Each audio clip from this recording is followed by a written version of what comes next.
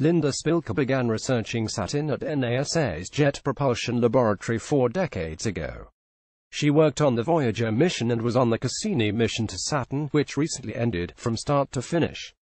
Because there's a chance alien life may exist at Saturn's moon Enceladus, Spilker has proposed a NASA mission to return to the world.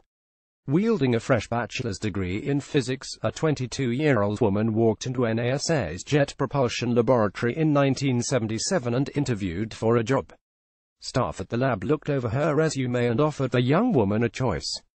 Would she like to join an existing mission at Mars, called Viking, or a brand new mission called Voyager? Well, where is Voyager going? the woman asked. Jupiter, Saturn, and possibly onto Uranus and Neptune, a staff member said. She remembered peering at Saturn through a tiny telescope in 3rd grade. Intrigued by the world, she made her choice. Planetary scientist Linda Spilker, NASA's Caltech. Saturn would guide Linda Spilker, now 62, to be many things over the next 40 years. Planetary scientist, imaging expert, author of dozens of scientific studies, recipient of more than 20 professional awards. She'd also become one of many Voyager moms who synced the birth of her kids to a rare planetary alignment. After Voyager, Spilker became a vital mind behind the nuclear-powered Cassini mission, which NASA launched toward Saturn in 1997 and recently destroyed.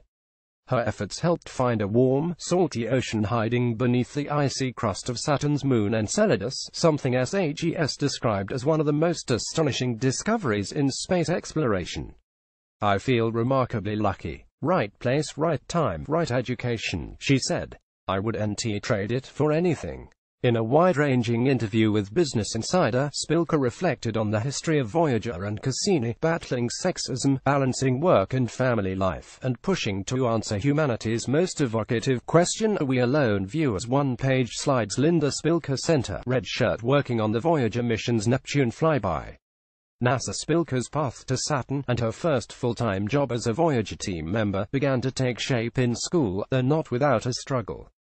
Growing up and taking a lot of math and science as a woman, sometimes that was kind of challenging, she said. Spilker recounted an especially discouraging conversation with a male high school advisor. I said, I want to major in math or science in college, and he said, well, you know, those aren't really careers for women.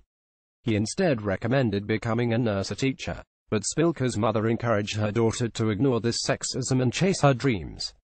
Mom ran into the same thing. She was the only girl in her math class, and then felt like she couldn't really continue because of the peer pressure, Spilker said.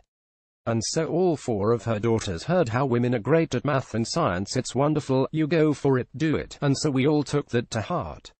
She later added, I made sure my daughters heard the same story. Both went on to study math and science and pursue technical careers.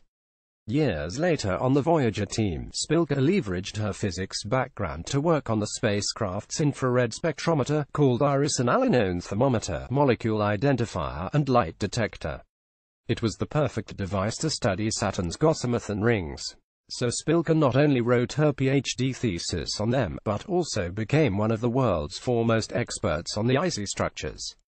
A full C-color image of Saturn taken by Voyager 1 in 1980, NASA's Caltech. NASA launched Voyager 1 and Voyager 2 in 1977, the same year that Spilker joined the team, and she said the work swung between leisurely and unrelenting. The twin probes took more than a year to reach Jupiter, for example, but researchers hardly slept as the days-long flybys approached and passed. It was bursts of activity. You're super busy for a few months around a flyby, but then it kind of dropped off until the next flyby, Spilker said. Voyager 1 reached Saturn in November 1980, documenting the planet and 6 of its moons before it sped toward nothing in particular and left the solar system in 2012. Voyager 2, meanwhile, reached Saturn in 1981. Because of Voyager 1's success at Saturn, however, NASA reprogrammed the probe to take advantage of a rare planetary alignment. It would steal a bit of Saturn's gravitational energy to slingshot past Uranus in 1985 and then on to Neptune in 1989. Spilker looked ahead at the years-long gulf between Saturn and Uranus to start a different kind of mission. My 2 daughters, I tell them that their births are really based on the alignment of the planets, she said. I was one of several Voyager moms who looked at this and said, okay, here's the time to start a family. Our kids will be 4 or 5 years old by the time we get to the next milestone with Voyager. Spilker, a friend, and other women they knew on the mission planned it out this way, and nature complied to give the kids a chance to grow up before breakneck work again consumed most of their time. The Voyager kids would grow up to play on softball teams together, become friends, and watch the parents unfurl the mysteries of the solar system, both on Voyager and future missions. A scanned newspaper clipping of the Los Angeles Times featuring Linda Spilker, then Linda Horn, and her daughter standing next to Cassini in a clean room at NASA JPL, via Linda Spilker inset Rick Milo's Angeles Times. Spilker's work on Voyager, specifically her intense studies of Saturn's rings, propelled the scientist to the next stage of her life and career, NASA's Cassini mission. The whole reason Cassini got started is that when Voyager 1 flew by Titan, Voyager couldn't see through the haze to see the surface, she said. In 1988, a group of scientists invited Spilker to join the team. They were formulating a return mission to Saturn, and they needed her expertise with creating an infrared system like Voyager's Iris. They said, we know you specialize in rings, so do you want to come and be our ringleader? Spilker said, and I said, of course.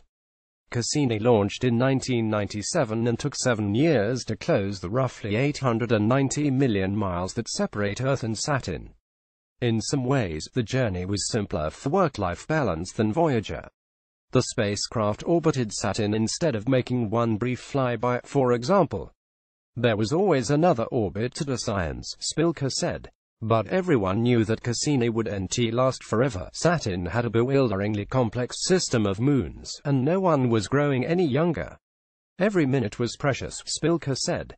Early on, when we hadn't really quite gelled yet as a team, there was a lot of people saying, my science is the most important science, and we should do that science. Things would get quite passionate and heated, Spilker said, but after these meetings the team would bury the hatchet and go out to lunch together. As the years rolled by, Cassini's staff operated more as a family than a group of co-workers. Cassini's main advantage, however, was sometimes a setback for staff and the loved ones. The spacecraft was always ready to take its next commands and make breakthrough discoveries. It was go, go, go, go, go all the time, Spilker said. There was no stopping, really, no time between anything we were doing.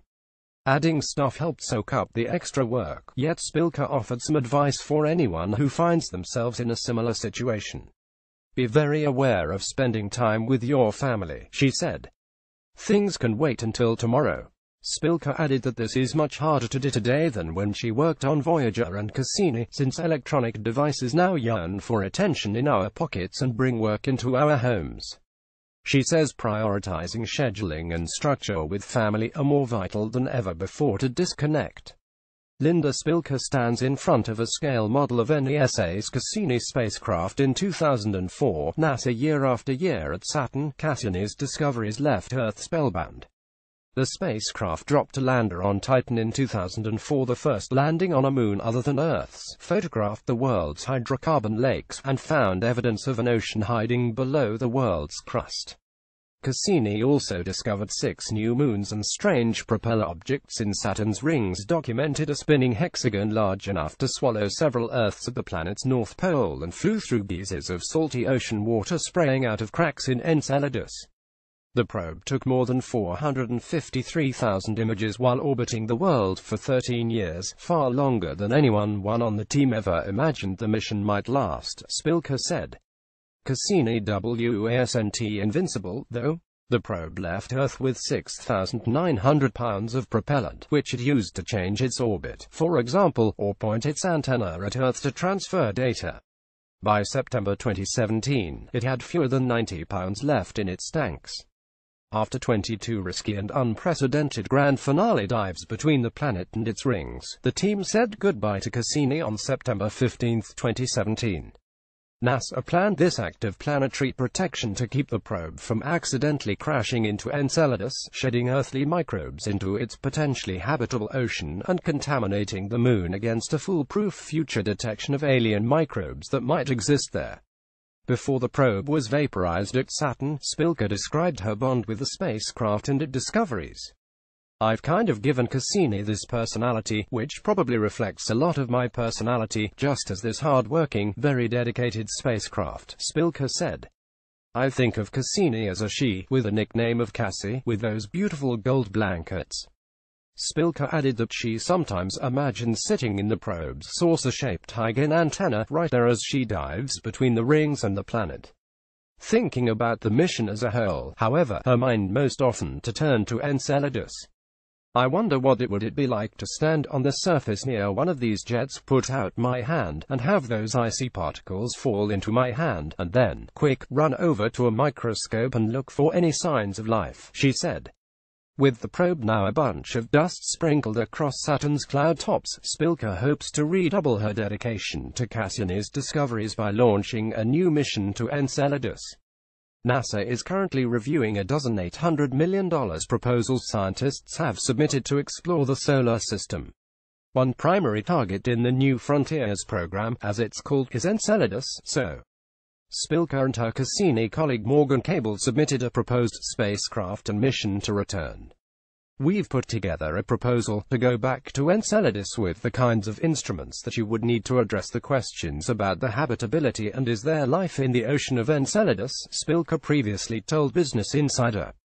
The mission's called Enceladus Life Finder. She'll find out in December whether the proposal made the first cut, which would give her a year to more deeply study and flesh out a mission plan. But there are 11 competing proposals, about half of which also propose a return to Saturn, and NASA will pick only one. "Certainly, if my mission doesn't get selected, then I will be rooting for a mission to go back to the Saturn system," Spilker said. "Because as Cassini ends, part of me is saying, I need to go back."